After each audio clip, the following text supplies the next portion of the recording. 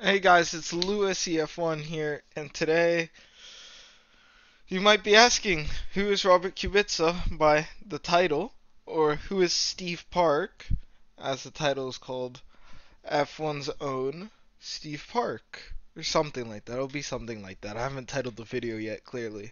But I'll talk about Steve in a later video. But first, I'd like to address the lack of uploads lately. School's had me overwhelmed and busy for the past few weeks, but I'm back and hopefully here to stay. So, Robert Kubica, many of you guys might know him as an Alfa Romeo a reserve driver or a man who wasn't that good in F1 after his stint with Williams in 2019. But I will tell you, Robert was much, much more than that. And some of the older F1 fans will tell you that. Here is the story of the one and only Polish F1 driver in the history of Formula One, Robert Kubica. Kubica started karting at the age of 4 with a 4-stroke engine that virtually had no horsepower. It was estimated around 4, but it could still go up to 40 kilometers per hour. This was an off-road kart that he saw beside the road, and basically he convinced his dad to buy it for him. He loved this kart, and he would race it around plastic bottles for hours on end. He eventually convinced his dad to get him a real kart at at the age of 6, but he couldn't compete in the Polish karting championship as you had to be 10 or older to compete in it. Once he became 10, he got his racing license later, and he started driving in the Polish karting championship. His family wasn't wealthy, and this would play a big part in his karting career. While in the Polish karting championship, Kubica won 6 titles in 3 years, and he left to Italy after for more competitive racing, as Poland doesn't have a big racing infrastructure. In 1998, Kubica would become the first foreign driver to win the International Italian Junior Karting Championship, and he would also get second in the European Junior Karting Championship and win the Junior Monaco Kart Cup. He seeked to defend his karting championship in Italy and also drove in the International German Karting Championship, where he would win both and progressed to the European and World Karting Championships in his final year of karting. He famously drove for CRG alongside Lewis Hamilton and 2016 World Champion Nico Rosberg. He would finish in fourth with in both championships and would move on that later to become a Formula Renault 2000 test driver and a part of the Renault Driver Development Academy. One thing I'd like to mention real quick is Kubica's family didn't have most money. He had a plain white helmet compared to all the other drivers in karting who probably had very lively designs, helmet designs that you get used to nowadays, like Rosberg's design, for instance. And his father always said he'd rather get 2 sets of tires than buy paint to paint Kubica's helmet.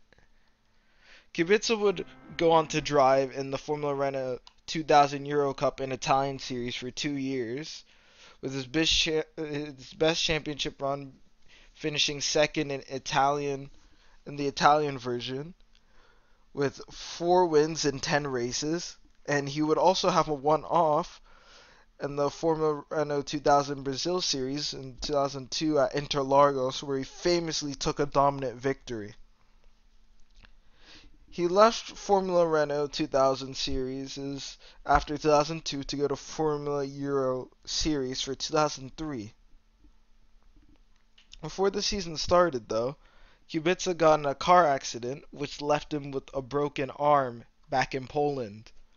He had 18 titanium bolts holding his arm in because apparently no doctors wanted to perform surgery on that arm probably likely because his parents didn't have much money or anything. As a result of this injury, he missed the first 3 rounds but returned at the Norris ring with the screws still in his arm holding it together in a plastic brace. Kubica would go on to win this race at the Norris ring at his first outing in the Formula 3 Euro Series. He would finish 12th that season and stayed for one more year, where he drove for the Mercedes factory team. He would finish 6th in the championship while breaking the Macau Grand Prix lap record, but finishing second in that race. It was said by the team boss, John Booth, that Hamilton would be 2.5 seconds quicker than anyone else in the field. As mentioned earlier, Kubica would take pole but finish second to Alexandre Permat after Rosberg took out Hamilton. For 2005, Kubica would race in the Formula Renault 3.5 or the Renault World Series in 2005, where he would win 3 races, and he won 4 races actually. I think I got that wrong, but he won 4 races with Ellipson Esquati and would win the championship with them, which earned him a test with the Renault Formula One team. Kubica says to this day that the R25 is the best car he has ever driven. In 2006, Kubica would sign with BMW Sauber as a test driver. Later that season, Jacques Villeneuve would injure himself at the German Grand Prix and would be unfit to race in Hungary against what he believed. Kubica would take his debut, replace Villeneuve in Hungary, and qualify ninth ahead of his more experienced teammate Nick Heidfeld. He would finish 7th but was disqualified for having an underweight car, while Heidfeld would go on to finish 3rd. Villeneuve left the BMW Sauber shortly after this, and Kubica would get the seat alongside Heidfeld for the rest of the 2006 season. Kubica was officially the first Polish Formula One driver in Formula One history. Now, with Kubica having a half season and not even his first full season, you would think that he'd take it chill back a little bit. He wouldn't have any standing out finishes. But in his 3rd race in Formula One, he would podium behind Raikkonen and Schumacher, who was the winner. And in that same race, he would become the first Formula One Polish driver to lead a Grand Prix and finish on the podium. BMW Sauber would retain that same lineup for 2007. Here, Kubica failed to podium that season with the highest finish of 4th at Spain, Britain, and France. He would finish 22 points behind his teammate Heidfeld in 6th with the old point system, which basically would award the first driver with 10 points, second with 8, third with 6, fourth with 5th, 5th with 4th, 6th with 3, 7th with 2, and 8th with 1. He would have a terrible crash at Canada, where he would hit the back of Jarno Trulli's Toyota and hit a hump in the grass, which would lift his car into the air before smashing into the concrete retaining wall at 75 Gs. As you'll be able to see on screen right now, Kubica's feet are hanging out of the cockpit. Upon arrival at the hospital, in an accident that many people thought might have killed him, he was in stable condition but would miss the United States Grand Prix with a light concussion and sprained ankle as a precaution, giving Sebastian Vettel his debut race. For the 2008 season, Sauber would once again stick with Heidfeld and Kubica. Kubica would earn the team's first pole position at Bahrain, which demonstrated the pace of the BMW Saubers and that they could have the ability to win the championship. That season, he would podium 7 times and finish 4th in the championship on a tiebreaker against Raikkonen. Kimi had 3 wins to Kubica's 1. I did say that indeed. Kubica would have a perfect redemption arc in Canada as he would win the 2008 Canadian Grand Prix in a BMW Sauber 1-2. He would take the lead of the Drivers' World Championship that race and become the first Polish driver to lead the Drivers' World Championship and to win in Formula One. Glock is not succumbing to the pressure at the moment and maintains fourth position. Kubica then with really not too much to do. This is where he had his enormous accident last year that many people thought might have killed him. He went on his head at 185 miles an hour. It put him out for a race or two, but he bounced back. This season he has been flawless. He's been on the podium on 3 occasions already. He's yet to unlock the first victory, but it's coming now here in Montreal, where Lewis Hamilton took his first win 12 months ago. Robert Kubica heads a BMW 1-2. Robert Kubica wins in Canada. He takes the lead in the Drivers' World Championship, and a star is well and truly born. Thoroughly well-deserved victory there for Kubica. That's been coming, hasn't it? No doubt about it. He's been threatening to do that. Heidfeld takes a good second after a difficult weekend. As well, because that means that Hamilton and Massa will be tied on points, but Kubica will take the lead. Yeah, Robert, bravo, bravissimo. That's an historical win, Robert. You are leading the championship now. Thank you. BMW, as they got their first win, which was what they wanted to do in 2008, they would abandon the car development in 2008 to focus on the new 2009 aerodynamic regulations, which, in hindsight, which was a grave error considering that this was the first time they had a very good car that was capable of winning the title on their hands. Mike Crack, who is now the team principal of Aston Martin, who was Kubica's chief engineer at BMW Sauber, called him the most naturally gifted racing driver he has ever seen. Kubica would finish 15 points ahead of Heidfeld in that season and stay with BMW for 2009. Now, in the 2009 regulations, BMW would test a curse system that wouldn't work out as they hoped, and they fell off massively that season, as Kubica and Heidfeld would finish 13th and 14th in the standings, while with Kubica 2 points behind Heidfeld. He got his only podium of the season at Brazil, and after 2009, BMW put out of the sport. Kubica didn't care about winning titles or races necessarily. His main focus was to become the best racing driver he possibly could be with the tools he had, even when he joined Formula One.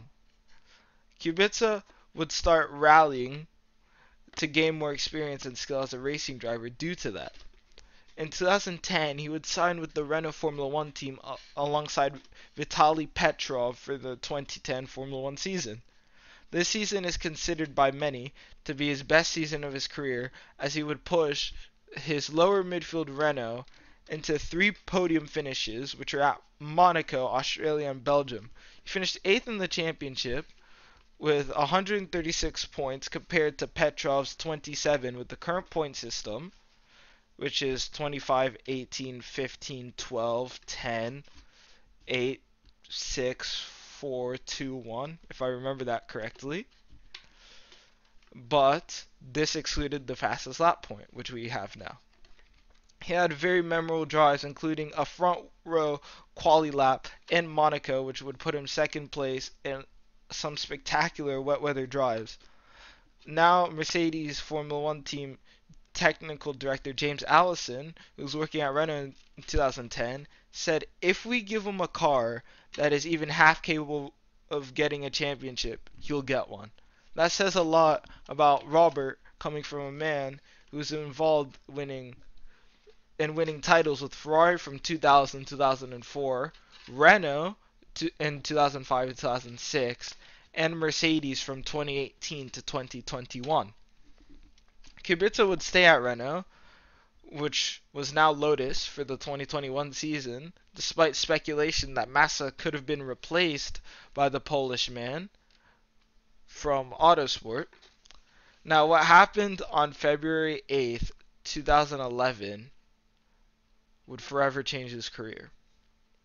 Kubica was participating in the Rally d'Andorra in Italy, which he was thinking of dropping out of, but he never called his manager to drop out and raced anyway.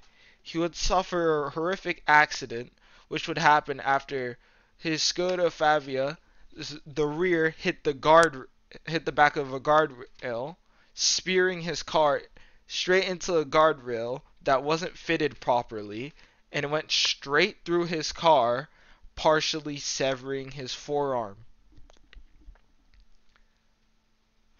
He suffered significant blood loss as well as compound fractures in his elbow, shoulder, and leg. He went through multiple surgeries to recover, and he wouldn't be ready for the 2012 season, and later was announced in 2018 by Kubica himself that he had to drive with Ferrari for the 2012 Formula 1 season. Kubica's recovery was compounded in January of 2012 by slipping on ice in Poland and breaking his leg. He would return in the Rondi Gomito de Lana rally, and he would win by 1 minute. In 2013, he would continue his return by driving for Citroën in the European Rally and World Rally 2 Championship. He would go on to win the WRC2 Championship after his fifth win in Rally Rack Catalunya, and he would later conduct tests with the Mercedes Formula 1 team in similar. They said he was promising, but due to the tight confines of a Formula 1 car and his arm injury, he wouldn't be able to race at tighter tracks like Monaco. As for Kubica's 2014 WRC campaign, he was very quick but didn't have the results to show for it, as he would either crash or have technical issues before the end of a rally. He would also race in WRC in 2015 and would take part in the Mugello 12 Hours in 2016. In 2017, he would race in the 24 Hours of Dubai, which would end with mechanical issues. Kubica would later race in 2017, earning tests with Renault, with team boss Cyril Abiteboul saying that he was still quick and consistent, and the most important of all was still enthusiastic at all times with the team. On July 24th, he would complete 142 laps at the Hungaroring, 1.5 seconds behind Sebastian Vettel. Kubica tested a few times with Williams later that year and would go on to sign as a reserve driver for Williams in 2018. He had a free practice 1 session at the 2018 Spanish Grand Prix where he outperformed Stroll. Kubica would complete his return, signing with Williams in 2019 to replace Felipe Massa, who, for the second time in his career, announced his retirement, alongside George Russell, who was the 2018 GP2, or Formula 2, champion. Well, he would score 1 point in a disappointing campaign with the Williams being the slowest car, and he would leave to become Alfa Romeo's reserve driver for 2020. In 2021, he would replace Kimi Räikkönen at the Italian and Dutch Grand Prix as Kimi had got COVID. Kubica in 2021 would also win the European Le Mans Series with Team WRT, and in this year, in 2022, would famously lose the 24 Hours of Le Mans in the LMP2 category, as on the final lap of the 24-hour race, the car would just turn off and leave them to finish second place in the race. Very disappointing for the Prema Orleans team. There's been big names like Alonso called him the best driver, as he was the best driver in karting. He beat everyone in karting, who is now winning nowadays. People like Lewis Hamilton and Rosberg before he retired. Lewis Hamilton himself also said Kubica was one of the quickest drivers he ever raced against, and he just had raw natural talent. Well, guys, that was the story of Robert Kubica Now you know just how good this guy actually was. If you enjoyed, make sure to like the video and subscribe. And if you didn't enjoy it, tell me why in the comments. And this is Lewis. I'll see you guys later. Bye.